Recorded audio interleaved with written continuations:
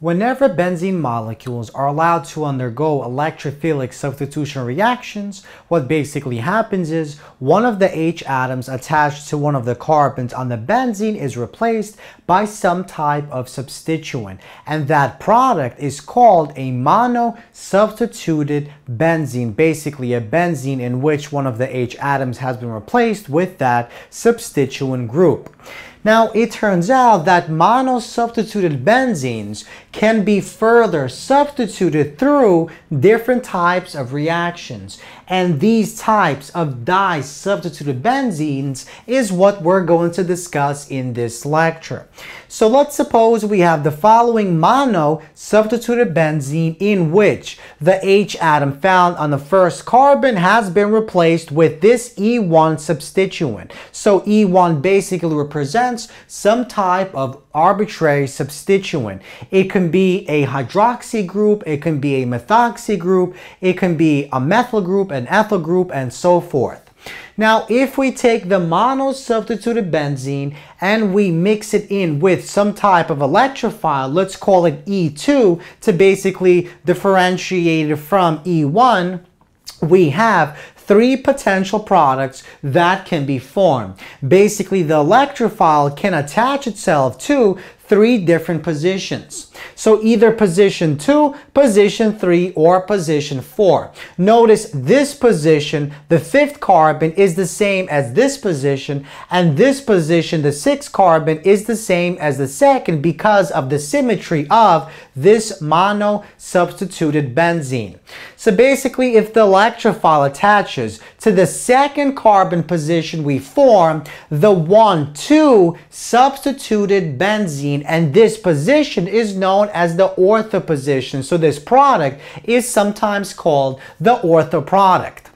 Now, if the electrophile attaches to the third carbon, this position is known as the meta position. And so this product, the 1,3 substituted product, is known as the meta product. And finally, if the electrophile chooses to attach to the fourth position, the fourth carbon, we produce the 1,4 di-substituted product, and this is also known as the para product. So the ortho position is the second carbon, the meta position is the third carbon, and the para position is the fourth carbon. Now, the question is, when is ortho formed, when is para formed, and when is meta formed? So basically, it turns out that ortho and para are formed together while meta is formed by itself. So under certain conditions, the ortho-para substituted benzenes will predominate, while under other conditions, the meta substituted benzene will predominate.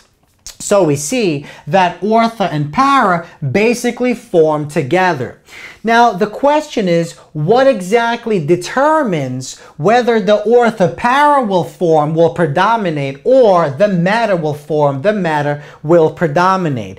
And the answer lies in this group here. So it turns out that the initial substituent group of this mono-substituted benzene is the thing that basically determines which product is formed, either the ortho-para pair or the meta. And to see exactly what we mean, let's take a look at a situation when the ortho-para substitution will be the one that predominates. So basically, the substituents that direct the ortho-para pathway, that produce the ortho-para substituents, tend to increase the stability of the intermediates and decrease the activation energy, so increase the rate of our reaction. So basically, let's suppose we have the following mono-substituted benzene in which our E1 group is this methoxy group. We have the oxygen, and we have the oxygen attached to our carbon first position, and this methyl group is attached to the oxygen from the other side. So let's suppose we mix in some arbitrary electrophile. Let's call this electrophile E. And let's examine the three different pathways. So we're examining the meta substitution as well as the ortho and para.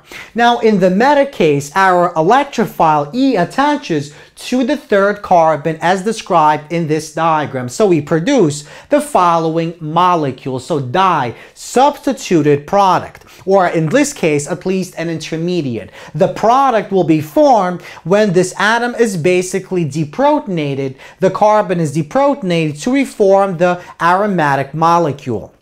So notice that in this intermediate, we have resonance stabilization. So basically in this case, in this structure, the positive charge is on carbon 2. Now, if this pi bond jumps onto here, then the positive charge will be delocalized onto the 6th carbon. And if our pi bond jumps here, our positive charge will be delocalized onto carbon number 4. So we have the delocalization of the positive charge among 3 different carbon atoms. And at least from this perspective, this seems rather stabilizing. But to actually answer this question, whether this pathway will be the one that predominates, we have to examine the ortho and the para pathway. Now, ortho and para will produce the same type of result, as we'll see in just a moment.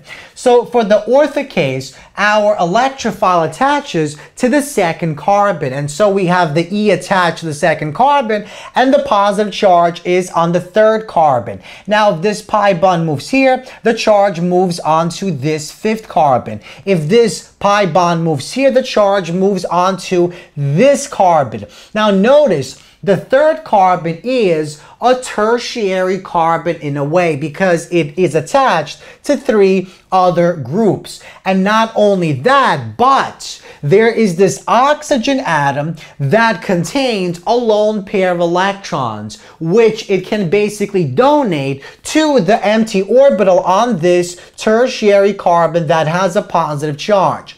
And so that means we can form a pi bond, and our charge is delocalized onto a 4th atom, this oxygen atom. And the same exact thing is true in the para case. If our electrophile attaches to this 4th position, we produce 4 resonance stabilized structures, with our charge being delocalized also onto this oxygen atom. And so that means because we have 4 resonance structures versus 3, this will produce a more stabilized intermediate carbocation that will be lower in energy than compared to this case. And not only that, the transition state of going from the reactant to the intermediate will be lower in energy and more stable. And so the activation energy for this reaction will be lower than the activation energy for the meta substitution.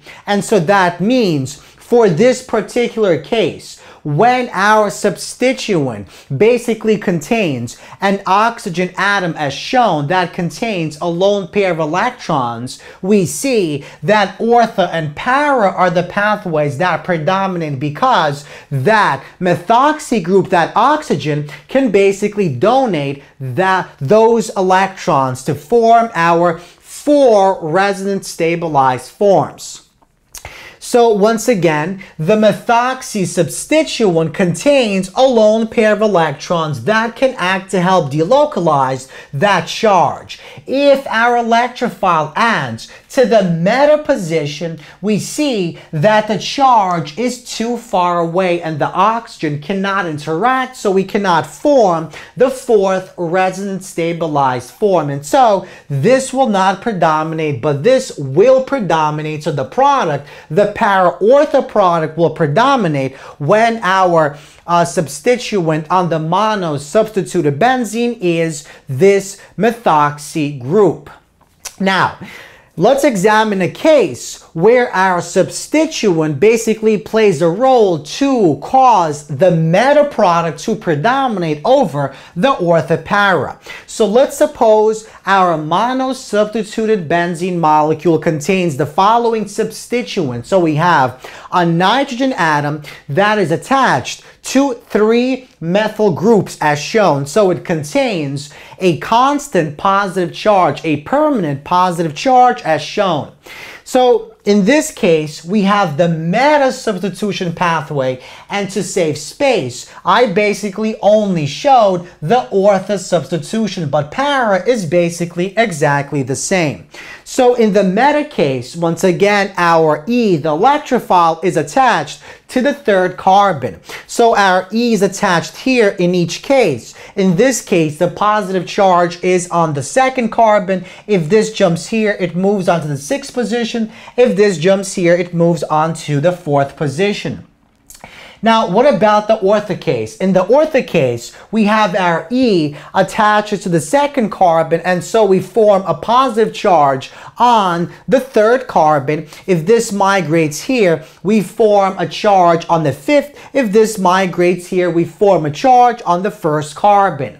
Now, notice that in this particular case, we have a positive charge on this carbon and a permanent positive charge on the atom right next to it, the nitrogen atom. And because these are 2 of the same type of charges, they're like charges, they will repel one another. And so here we're going to have electrostatic repulsion as a result of these 2 positive charges being very close to one another. But notice in this case, the charges never actually appear adjacent to one another. They're always at least 1 carbon atom away, and that will be a relatively stabilizing effect. So we see that although both of these structures are not very stable because we have 2 charges on this molecule, 2 positive charges, this will be the more stable resonance stabilized intermediate than this. And so for this particular case, as a result of this substituent that carries a full positive charge, the meta substitution pathway will predominate over the ortho-para substitution pathway. So generally speaking, we see that the meta substitution product predominates when our substituent contains an atom that has a positive charge, a full positive charge, or a partial positive charge. However, if our atom that is attached right next to the carbon, the 1st carbon, has a lone pair of electrons that it can use to basically delocalize charge and create a pi bond, if we have this case, then our ortho-para substitution reaction will predominate.